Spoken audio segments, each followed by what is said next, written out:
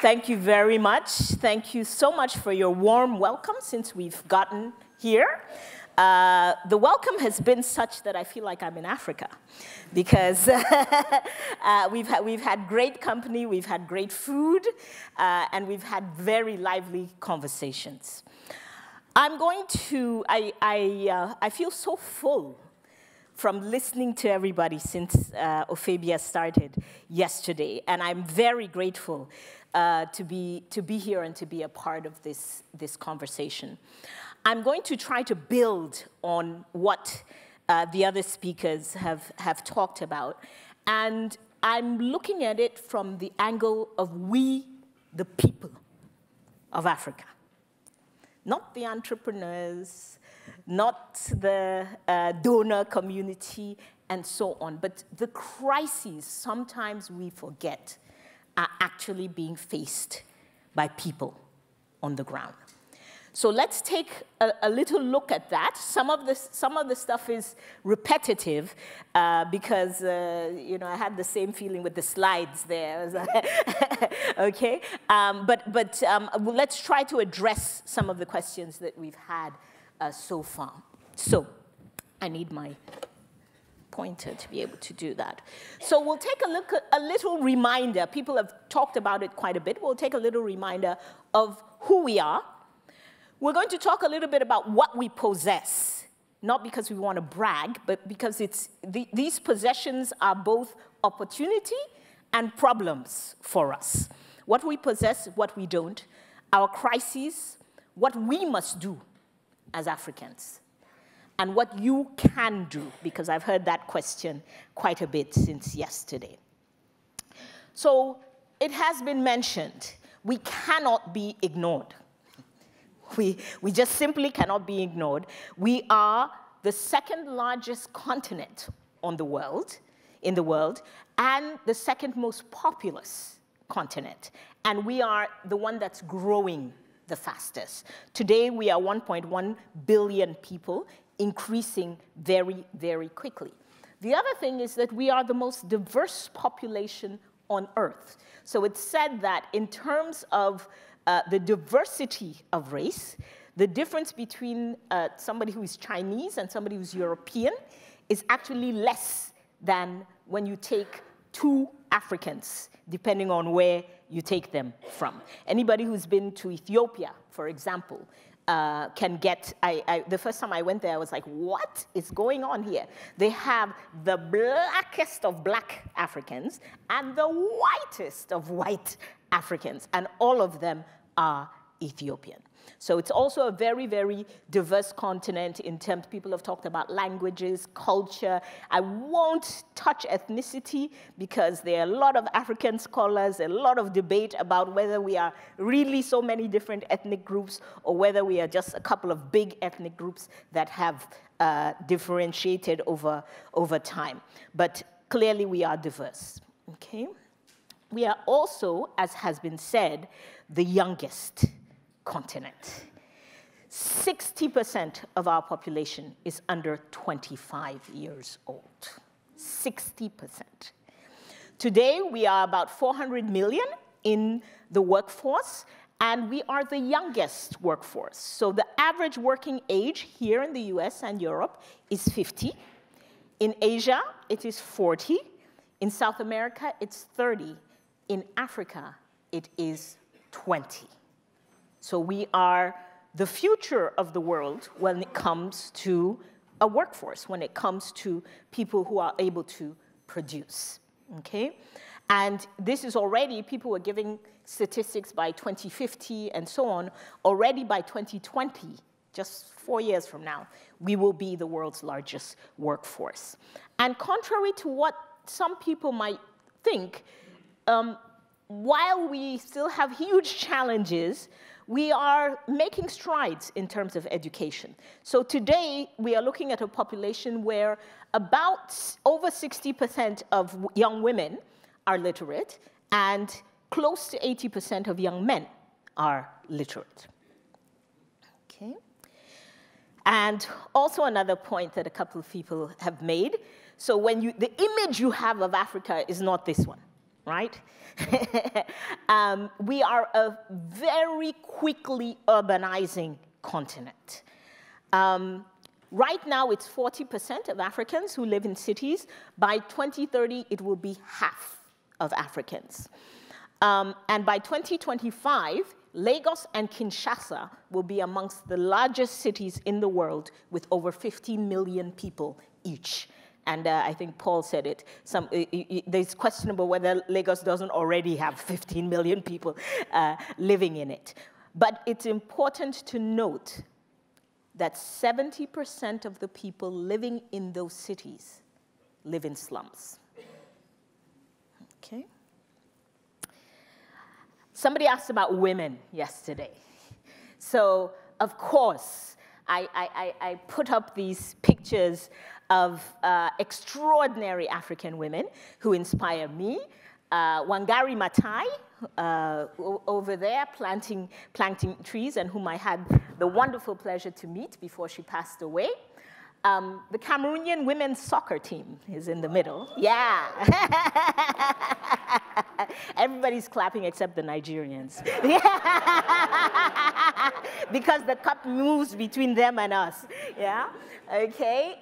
Somebody asked about social movements, women in social movements. Lima Bowie, Nobel Prize winner from Liberia. They were instrumental in stopping the war in Liberia. This was a social movement of women.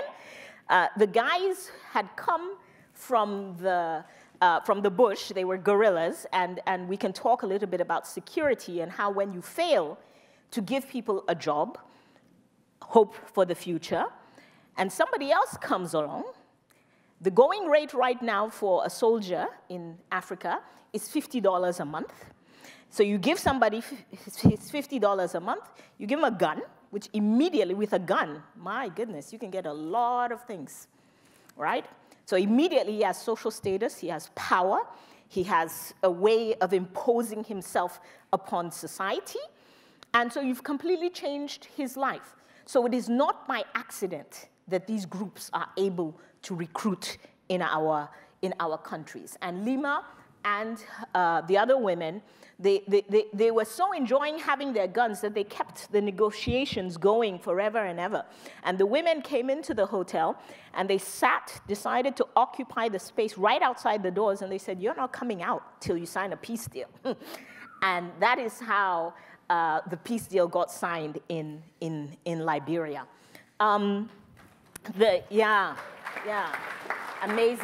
Amazing stuff. This young woman, Bethlehem, Soul Rebel, so Sangu's shaking his head, fantastic woman entrepreneur, and there are dozens of them. So I love the way that Ifebia showed the books yesterday, because we forget sometimes these African stories. Please go home and Google African women entrepreneurs and be amazed by the stories that you will be able to read. Bethlehem makes shoes out of Ethiopia and sells them on the world market. Extremely wealthy women. I also put some very old figures, because somebody said something yesterday about we are now hearing that the women are coming up. Well, not now, please. African women have always extraordinarily been in leadership. We have always been present. And like women all over the world, we get written out of the history. But that doesn't mean we weren't there. So,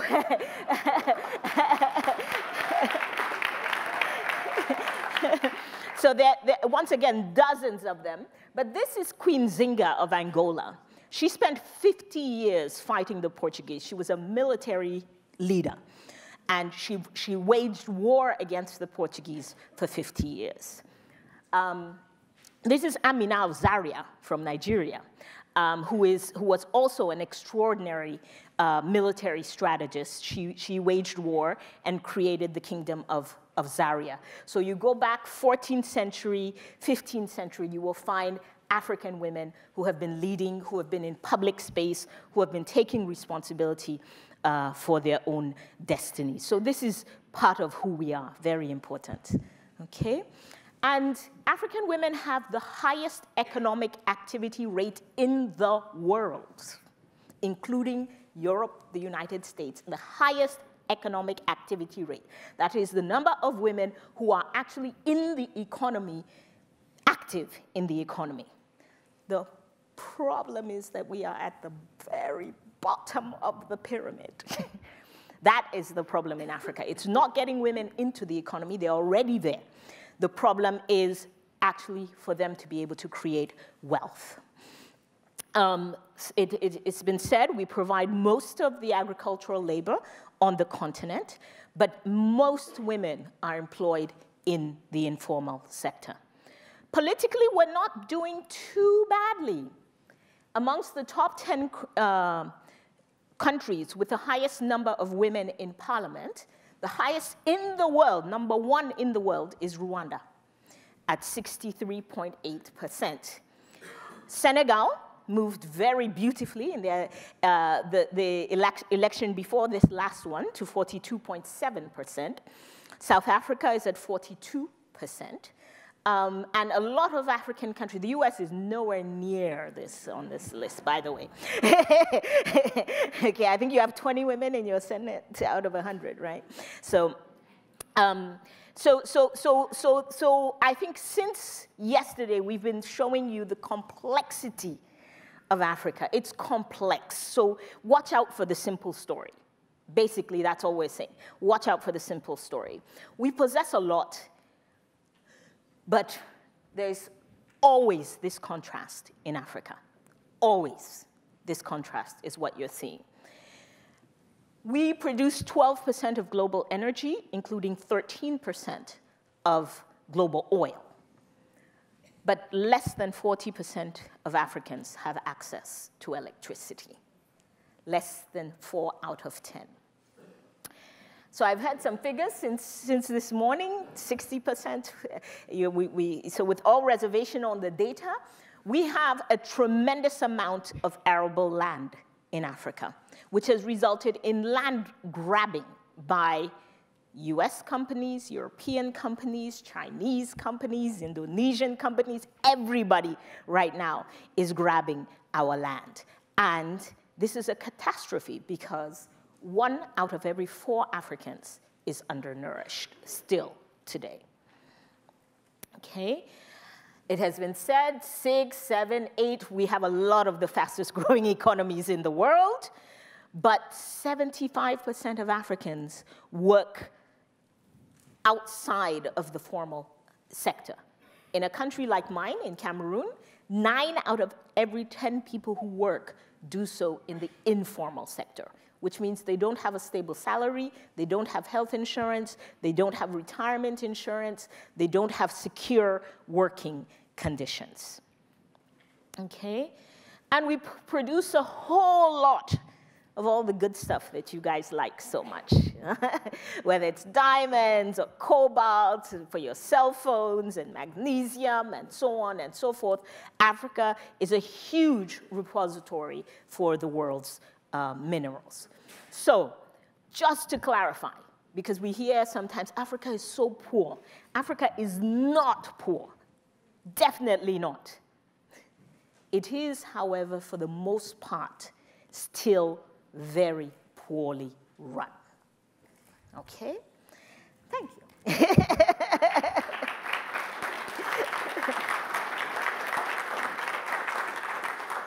So, persistent and consistent bad governance for over 55 years have resulted in violence. So, this is the dark spots are conflict right now on our continent, okay? So Vemba talked a little bit about Congo, Eastern Congo, which has been going on for years and years. We have Sudan, South Sudan. We have the northern part of Kenya there. We have, you forgot, you said Somalia for failed state, but Central Africa, my brother. Central Africa, okay? In my country, Nigeria, Niger, and Chad are all suffering from the attacks of Boko Haram. Since I've been here in Maine, 30 people in my country have died from suicide attacks. So Boko Haram is a very real, important problem, and you go across the Sahel. So we actually look at that. We actually have a violence belt going across Africa now, okay? And of course, not to talk about the things that are happening in the north. Libya is white here, and Western Sahara and so on, because they don't have the stats at all on what the situation is, okay? We're also not free due to bad governance.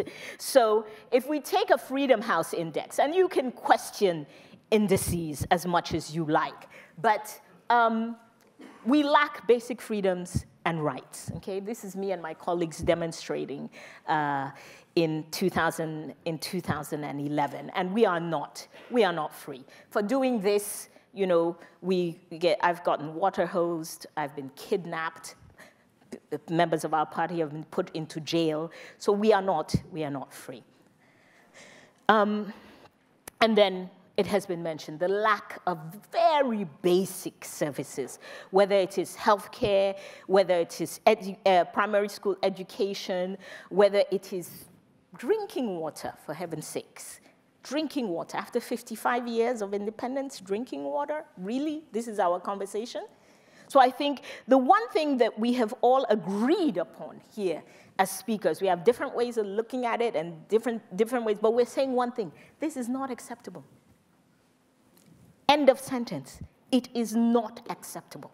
We have the capacity to do so much better than this, and we cannot continue to allow it to go on. So, what must we do? The slide I would have loved to put up here, I said it to somebody, is, you remember during the Clinton campaign, he had that phrase, it's in the economy, stupid? Yeah? So for Africa, it's in the politics, stupid. Yeah? And every African has to understand that. It is in the politics. Until we get the politics right, we will suffer from all of these ills. And we can spend our time saying it's because of colonialism, and then it's because of neocolonialism, and there will always be a reason until we get public leaders in place who have a vision for our countries, who are competent, who have the capacity to deliver services. And one of the things that I hear some Africans say, well, this democracy thing, we don't know if it's for Africa. I was going to use a strong word. I have to think of another word. That is not correct. Okay?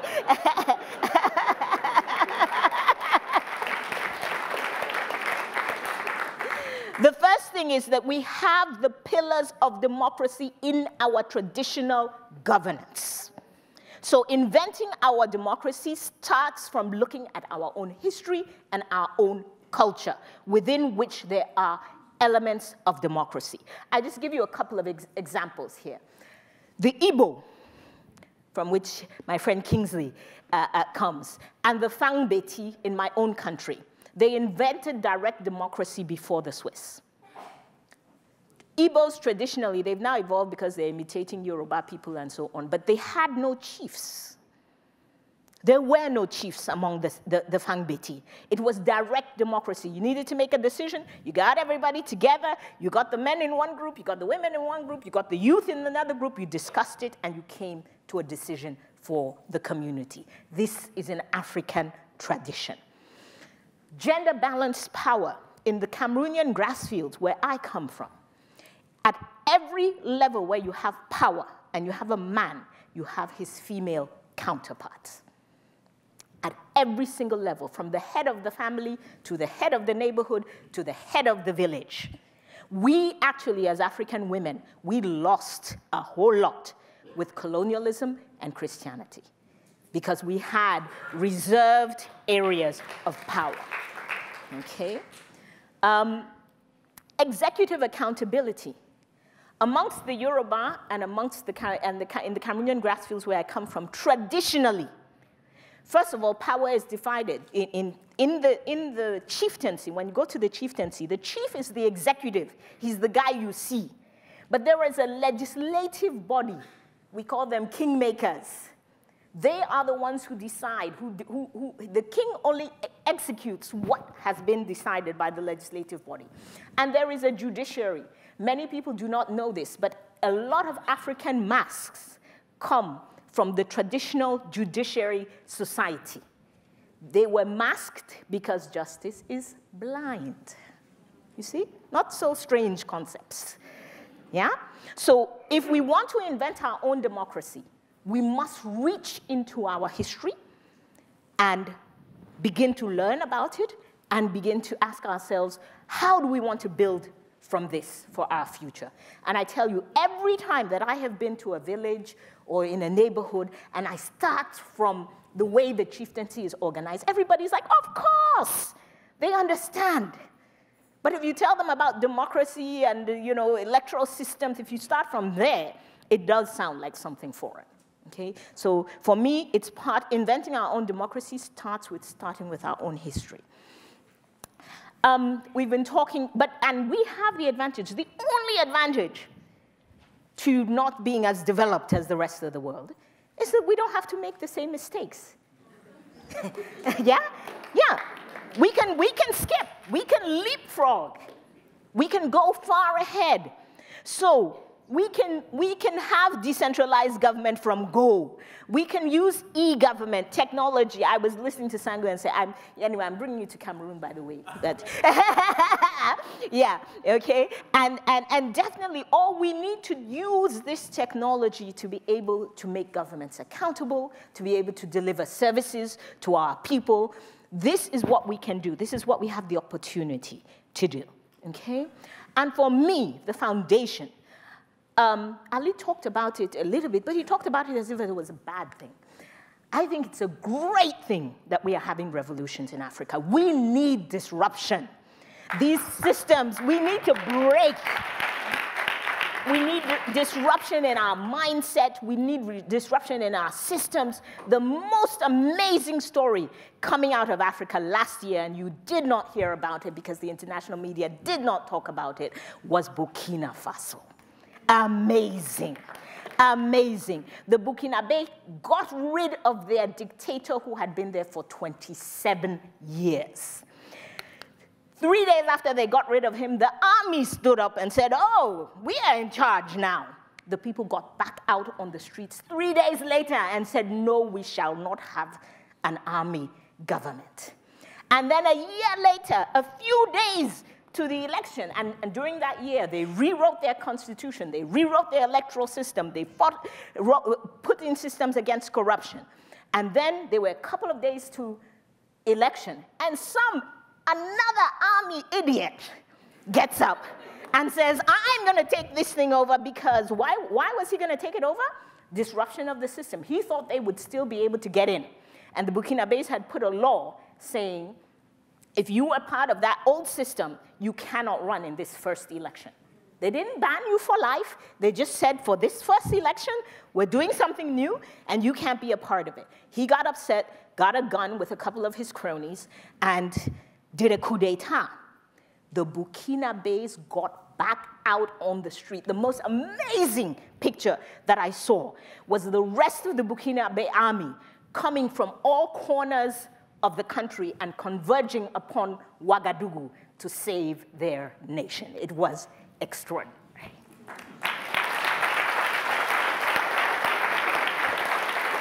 And this is what we have to do as Africans. We have to, it is our job. Nobody else can do it for us. We must take our destiny into our own hands. It has to come from the bottom up.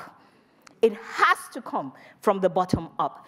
And we must, I stole this from my friend Vembe. Here it is. We must reinstate the state. We must have states. There is no way we can function without states. We must have states that deliver services to their citizens. And the amazing thing, the other amazing thing that happened with the Burkinabe is that they were not fighting for a leader. There was no leader. There was no charismatic person standing out front. They were fighting for a way of life. And they won the fight. It was so extraordinary and so inspiring to the rest of us as Africans. So, I have to hurry now. And how does this come about? So this is my daily job. This is what I do every day when I get up in the morning, is that we have to educate our people, because 55 years of dictatorship, the worst thing that it happens, the most destructive thing, is not health and access to water and so on, is state of mind. Our people don't even know that they have rights anymore. So you have to do the grassroots work to educate them. You have to help them. These are Burundian women out on the streets, yeah? The Burkinabés won, by the way, because the women came out on the streets the first day. We have to overcome fear, and fear is real, and it's legitimate. When I go out on the streets, we have a meeting and we consider, if people get beaten, what do we do? If people get in jail, we get the lawyers ready ahead of time, because we're going to have to pull people out of jail. So it's a very real thing in most of these countries. These guys don't play. The joke that Vemba made when he started, they love that power. The power is sweet, and they want to stay there. My president is 83 years old. He has been there for 34 years. And 6 weeks ago, he sent out people to call for him to be the next candidate in 2018. So they're not going anywhere unless we kick them out, and we are going to kick them out.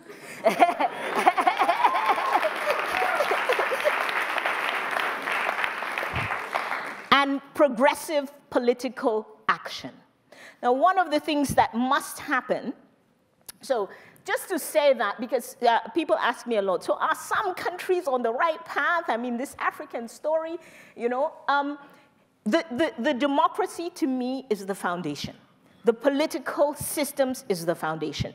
And we definitely have countries, they are not perfect. You can find something to say about all of those countries, but my goodness, we could talk about America and then we'd be here till tomorrow. But but they are on the right path. And here's a whole list of them which are on the right path. But we still have to get citizens involved. I'm not going to talk about economic transformation because I think that Sangu has done that very well. Kingsley is going to talk about it from a policy perspective. But you will not get economic transformation until you have political leadership in place that has the vision for it. And is it possible? The answer is yes, absolutely. We can do it. We can do it. We can do it quickly. We can do it better than most of you all have done it, just simply because you did it before. Okay, so we can learn from everything that you've done. And so our economic growth can be environmentally sustainable, and it's going to be powered by technology. Technology can enable us to move forwards decades at a time. So very simply, I would say that Africa has a fabulous opportunity, which is going back to the basics of people-centered democracy and being able to grow economically in an environmentally sustainable manner. And for me, oh, I still have stuff you can do. Let me answer this during the question. But for me, you want to hear it? Okay. Do I have permission to do that? I'm sorry. This is what happens. You get a politician up here talking too long. Okay. So what you can do. So this is our fight. No question about it. You cannot fight it for us. But there are things you do and things that you don't do that, you know, sometimes make the fight longer or harder for us. First thing is that stop. Your countries do public policy, foreign policy on a short-term, self-serving basis. And it is amazing to me because you do it over and over and over and over again. So right now, for example, in Africa, one of your best friends is Obiangema. You don't know who Obiangema is. Equatorial Guinea, little tiny island off the coast of Cameroon. He's the 4th richest country in the world right now. He's got so much oil that doesn't know what to do with it. Meanwhile, at least 50% of his population is living in poverty. He's a dictator. I mean, you think Cameroon is bad? I would not want to be an opposition leader in Equatorial Guinea. But United States, he's your very good friend right now. You want oil? He's friendly. Okay? And in a couple of years, it's going to be a catastrophe, and you will have to be there. Then you're saying, what do we do about this mess? But you help to create it. So stop with the short-term self-serving behavior that favors dictators. Stop compromising. We need to stop compromising as a world on basic human rights. Yeah? We need to stop compromising as a world. You know, yesterday we were having a discussion at dinner. We, as a world, we failed Rwanda. We watched the Rwandan genocide happen. But amazingly, we are right now, right this minute, failing Burundi. As we stand, and we're sitting there having a wringing hands conversation. Oh, what do we do about this? And we've been doing, we knew it was going to happen. We watched it happen, and nobody had the political courage to take on these leaders with regard to basic human rights. And this is part of what I call perpetuating a double standard for Africa. What you must start doing is what the Camden Conference is doing right now. It is important for Americans to get educated, Americans and Europeans, to get educated about our interdependent reality. There is no peace for you if there's no peace for me. I will eventually end up on your doorstep. Okay? There is no economic prosperity for you if there is none for me. We are today in an interdependent world. You must become aware of that. Okay? I'm going to cut through this. So we have tremendous possibility. The wonderful thing about having failed so badly up to now is that we have the opportunity for outstanding success. And this opportunity is ours, but it is yours as well, because we have the opportunity to invent new models, to do things differently. And so for me, as an African woman, I have chosen to stand right at the center of my possibility and your opportunity.